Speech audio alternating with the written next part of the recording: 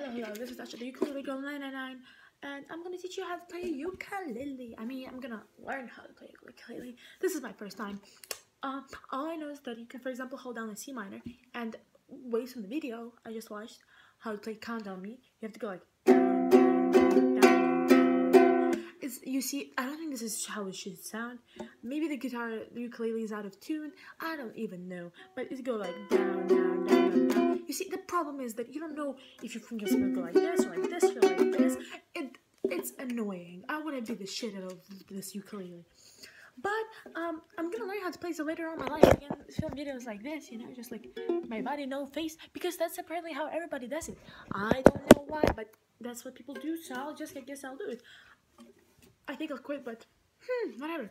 I'll keep you posted on how this whole thing works, if I will ever learn how to play ukulele or if I don't. But for now, this is it. Thank you.